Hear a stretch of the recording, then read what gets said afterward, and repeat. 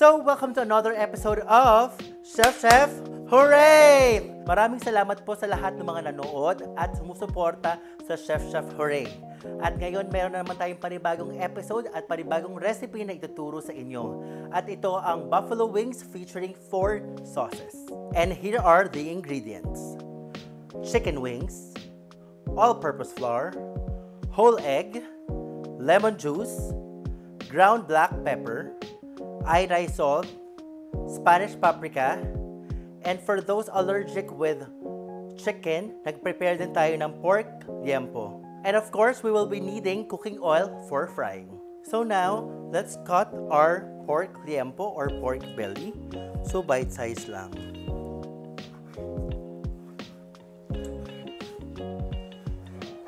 Yung size naman, actually, it depends kung anong preferred size nyo. Pero for this, kinat lang natin na siya na ganito kalaki. So now, let's marinate our chicken. So we'll add our chicken wings. Add some lemon juice. Add some Spanish paprika. Salt. And pepper. Mix lang natin. Massage it a bit until all chicken are well marinated. Now, let's marinate our pork liempo. Same procedure. We'll add our lemon juice, Spanish paprika, iodized salt, ground black pepper. Let's just mix it, massage it a bit until well seasoned. So, before we start, kailangan muna natin i-heat yung ating pan and add some cooking oil. So, medyo mas marami yung oil natin kasi i-deep fry natin yung ating chicken and pork. So, habang pinapainit natin yung ating pan, we'll have to put some eggs sa ating mga chicken and pork and dredge it into flour. So, we'll add the egg. And then mix it. Same procedure with the pork.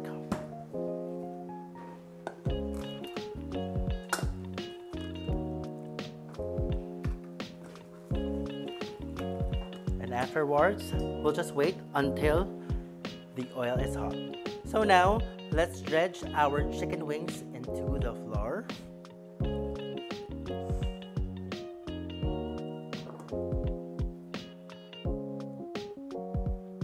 Now, let's also dredge the pork belly or pork liempo into the flour.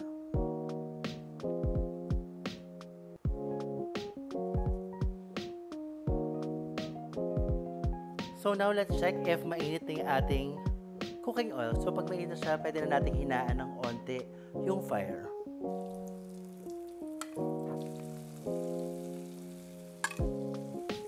So we'll just wait until mag-brown siya and maluto ni ating chicken. And now, let's fry our pork belly or pork liempo.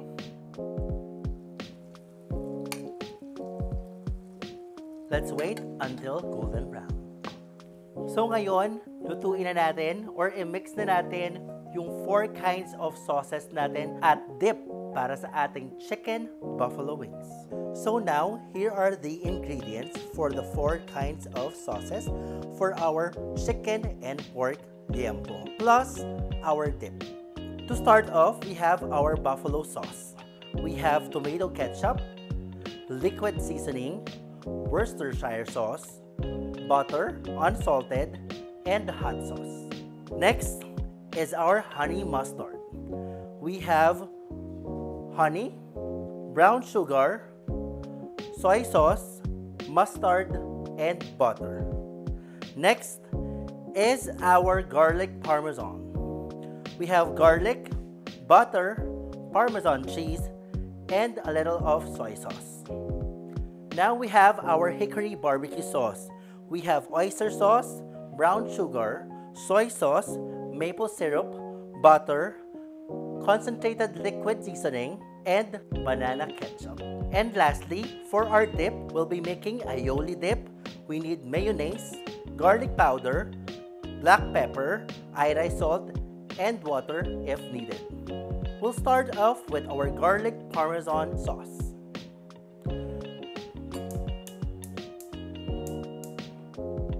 So on a low heat, we need to place the butter,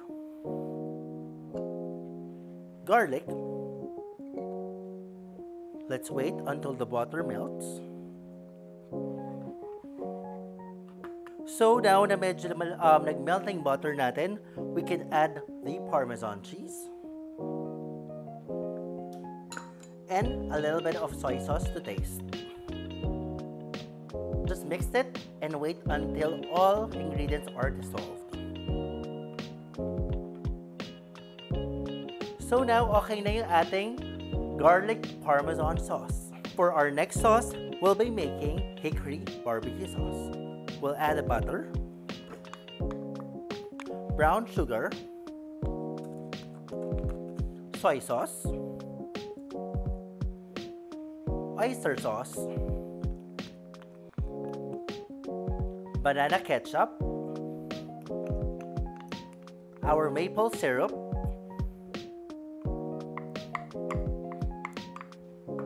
and for the hickory smoke taste, we need to add a liquid concentrated smoke.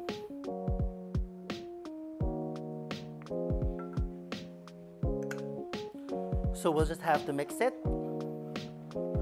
until all ingredients are well combined, and let's wait until it simmers.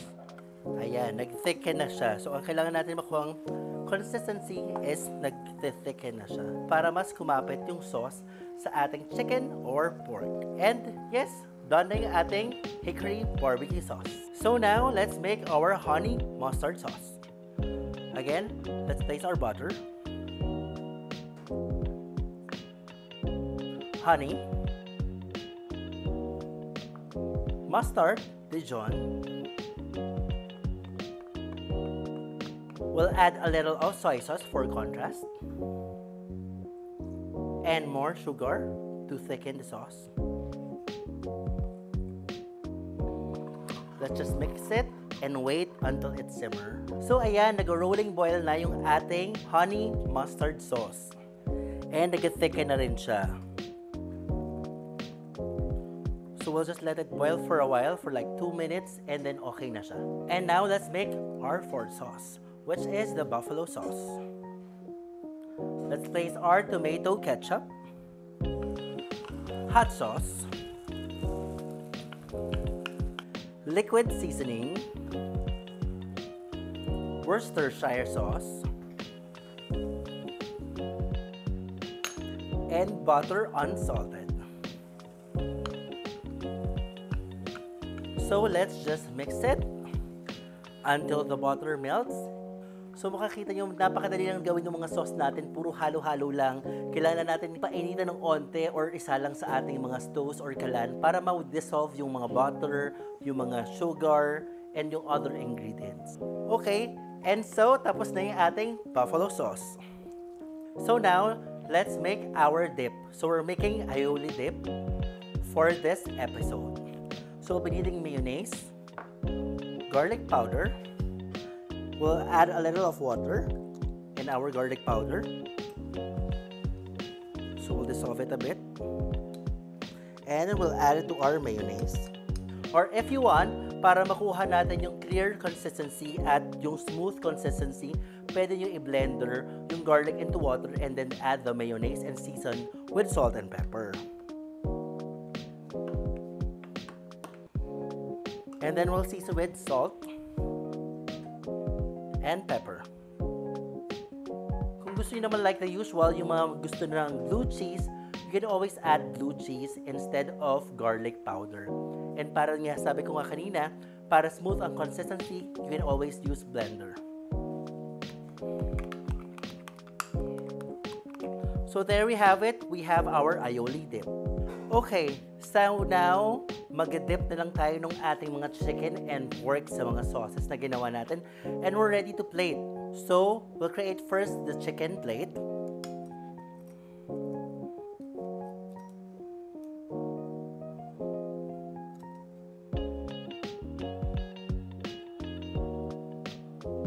And now, let's make our pork belly.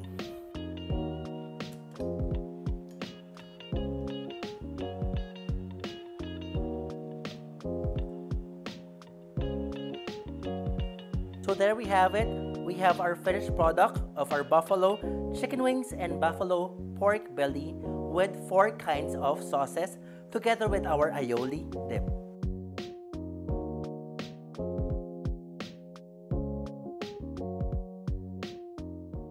So ito na nga ang exciting part. Ano nga yung exciting part? Tikiman na! So ngayong episode na to, nagluto tayo ng buffalo wings and buffalo pork belly with 4 kinds of sauces plus aioli dip. Ngayon, mayroon tayong special guest, makakasama natin ang isa sa likod ng camera or sa likod ng bumubuo ng Chef Chef Hooray, si Owa. Hi guys! Si Owa din ang ating multimedia specialist sa Flip Music. So si Owa, sasamahan tayo mag-try dahil siya ang nag-request nito. Kaya ita-try natin ang dish na niluto natin ngayon. So, anong feeling ngayon na dati lagi ka na sa behind the camera, nag-edit, nag-shoot, and ngayon kasama kita dito para tikman ang isang dish na niluto natin for today's episode na request mo? Exciting! Siyempre, Chef Chef Hooray yan. Kaya alam kong masarap yung kakainin. And kahit allergic ako sa manok, ito talaga yung request ko kasi. Kaya naglagay tayo ng pork liempo. Pork, ayun. Very thoughtful ni Chef Chef Hooray. Yun, tikman na natin. So, try na natin. Try naman natin with sauce. Pwede i-dip. Pwede i-dip para mas mag-contrast ang lasa. Parang tayo nag-only wings. So, diba? Napakadali lang. Tapos, maraming flavors ka na matitikman. Kaya, try nyo na sa bahay. Ano yan siya? Garlic parmesan. Dry na siya, no? Parang sinipsip na yung flavor. Yeah, pero juicy pa rin sa loob. Yeah. Makakikita nyo. Humihiwalay ang buto. So yun, dasang-dasa natin yung flavor ng parmesan cheese as well as yung fresh garlic. Ano man ako? Pork break muna ako kasi puro manok. Because you want to try ng pork. Ito ay, unahin ko yung ano? Hickory? Hickory. Sauce. May smokiness siya, pero hindi natin masyadong tinapangan kasi yung iba, diba, ayaw na ng sobrang tapang na parang na-overpower mo yung ibang flavor. So, pinikahan siya ng sweet saltiness with the soy sauce and a little bit of smoke. And last is our buffalo. Buffalo. Ako try ko na lang sa chicken. Siyempre ba, hindi ka mahiwa.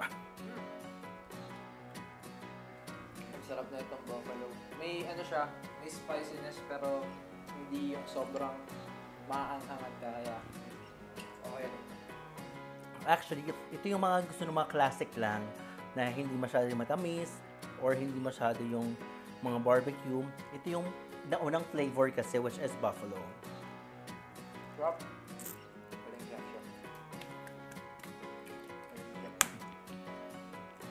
So, ayun.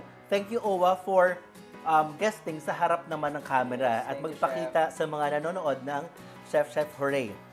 And ayun, tikman na natin at napanood nyo paano gawin ang recipe ng buffalo chicken wings at buffalo pork belly with 4 kinds of sauces plus aioli dip. So, magkita-kita po tayo ulit next Friday, 5 p.m. dito lang sa Chef Chef Hooray!